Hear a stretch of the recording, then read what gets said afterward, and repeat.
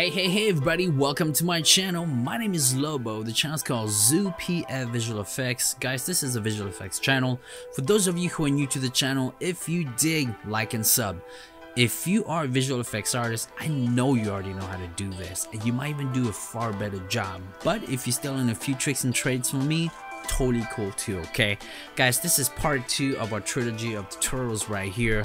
The first one was teaching you guys how I did this, and I created all these OBJs and these cool meshes and stuff in Blender, and it's all for you to use for free. Okay, now we're gonna create this scene right here. That's tutorial number 2, and the last one will be this one right here.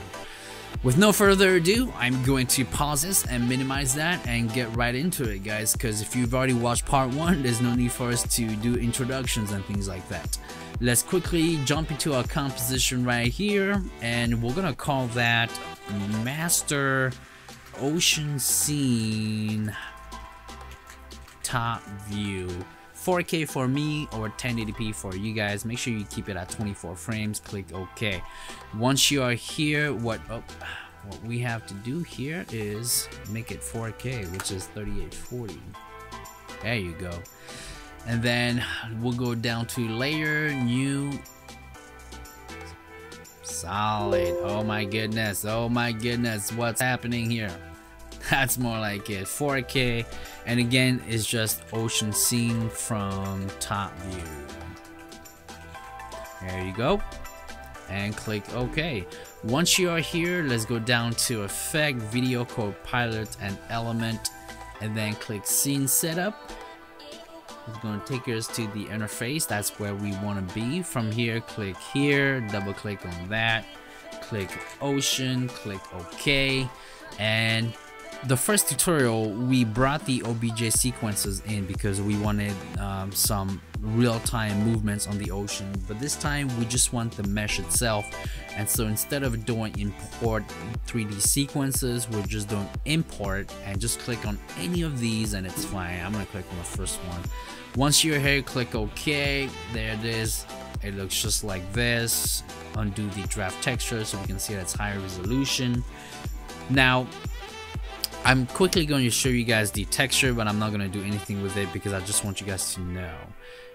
In your folder that I created for you guys, in the ocean section, there are 3 types of texture. The first one that we used was this one, and that was for the first tutorial, which is a dark blue to a light blue. Okay, and for this scene here, you guys have 2 choices, either the dark blue or just the light blue. The reason why you need to just pick one of these 2 is because in our motion, if you don't pick one of these 2 and the 2 colors changes, you're gonna see that color changing, and it's gonna be very cutty looking, and it's not gonna look smooth. So that's why you have to pick one specific color and go with it. Alright, that being said, I just wanted you guys to know that so you guys can figure that out too when you go through this. Once we have this like this, just click OK, and then create a new camera, 35mm for me, but you guys can choose either 50 or more or less. Click OK. Once we are here, I'm also going to click reset here, and I'm going to click on this icon here. I'm simply going to move downwards like that, and I'm going to move forward with my right click of my button of my mouse. I can't even talk. It's okay. Once I'm here, I'm not going to create any lights because I just want to show you guys how I created this scene. Okay, I'm going to just pre-comp everything and call that pre-comp scene from top. But actually, first, before I do this, I have to make sure that my composition here is at actually 10 seconds, which it is, and that's perfect. Now I'm gonna go ahead and pre-comp it again, and now I will type in ocean scene from top view and click OK. Once we are here, what we have to do is we have to go into the composition, and you have to now double your width. So for me, it would be 600 and 600, 7680, and that's pretty good right here. Once you have this like that, you have to click here on the pen tool, and we have to mask our ocean. once, let me see, and let's make sure we do a good job too, as best as we possibly can. Make sure you do a good job, okay? Mine's gonna look completely horrible. Click F here, and we are simply going to, there you go about 200 or so. Yeah, that looks pretty good like that. And then what I want you guys to do is I want you guys to click here and just bring it over here like this, and that looks pretty good like that. Now once we have it like this, then Control D to duplicate, and then just overlay them as best as you possibly can. You can be perfect about this, or you cannot be perfect. If you guys hear noises of scratching, that's my cat right there. Sammy is, you know, doing her scratchy thing. If you have cats, you know what that is. Okay, and that looks pretty good right there. Now one thing I do need to tell you guys is you have to make sure that how it looks when it starts, it has to kind of look the same how it ends, so the transition is seamless as best as possible. Okay, once we have this, then the next step is just to create a new composition, and we actually have to make sure this one goes back to 1080p or 4K. And once you have that, one you want to make sure is that you bring in this comp right in here, and you just drop it. So what I'm also going to do is I'm going to close all these off because I don't need these anymore, and I'm going to save. There you go. And then once we are here, let's bring this scene over here, and that looks good. And then we're gonna click P for position, and let's go ahead and start a new keyframe. And at about, oh, I didn't do 10 seconds, my bad, that was totally 10 minutes. So I'm gonna go to 10, I'm gonna take it down to 10 seconds here really quick.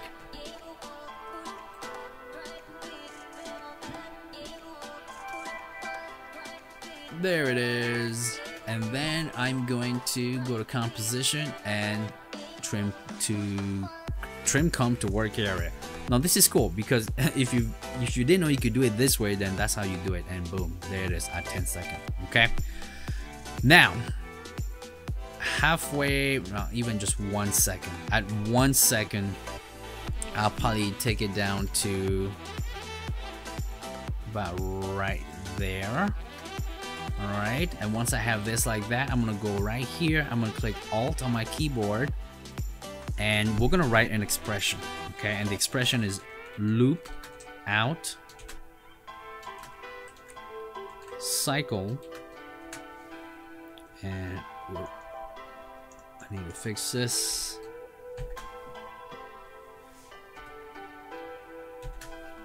Alright, and then close it, and if you did a good job, you won't see that yellow band here that tells you you suck.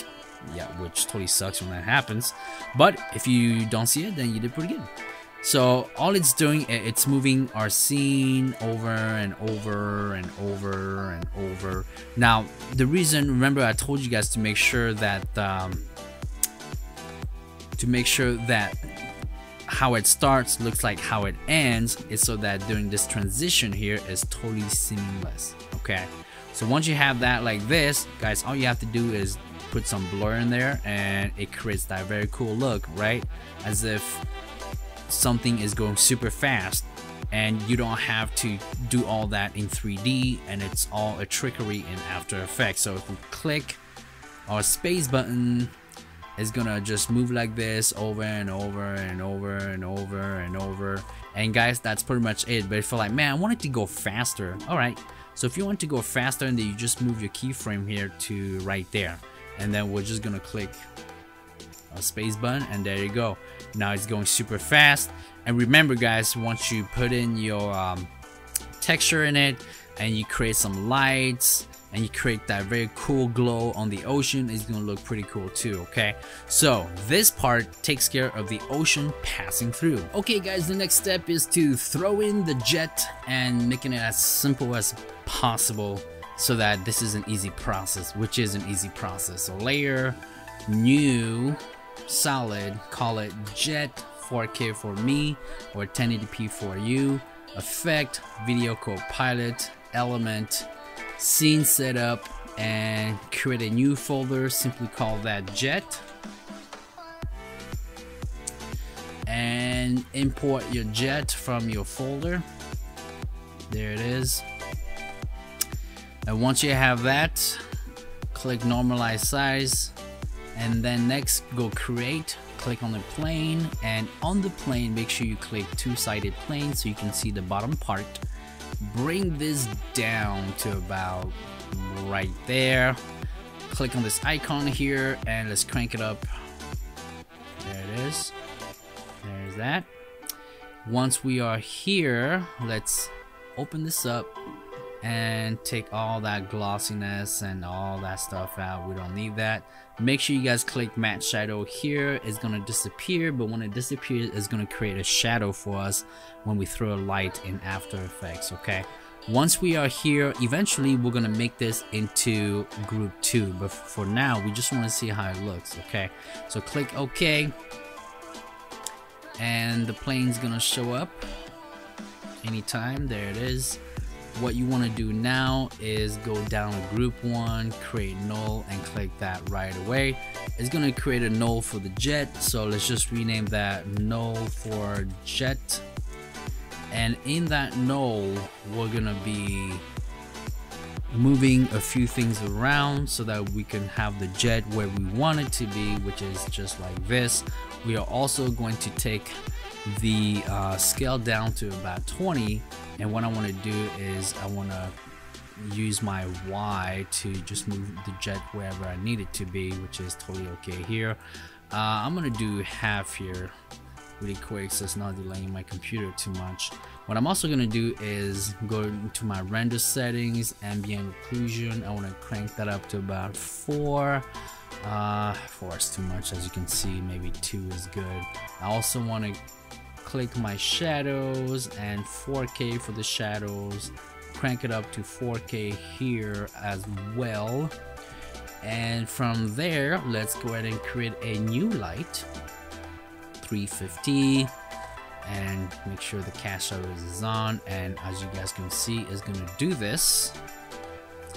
And what we want to do right here is make sure that we can see our shadow. And so we need to go into 2 views, and we need to look at, see where our light is from the top view. The light is right here, however our ship is right here, so it's not gonna cast a shadow. So what we need to do is we need to flip this around, and then you need to bring your light over here. And now you guys can see we do have the shadow that we want, and that's exactly what we need. So if you go to full, there it is right here, just like that. And then it's just a matter of you deciding you know, where you want your shadow to be. You know, the further you go back, the longer your shadow looks.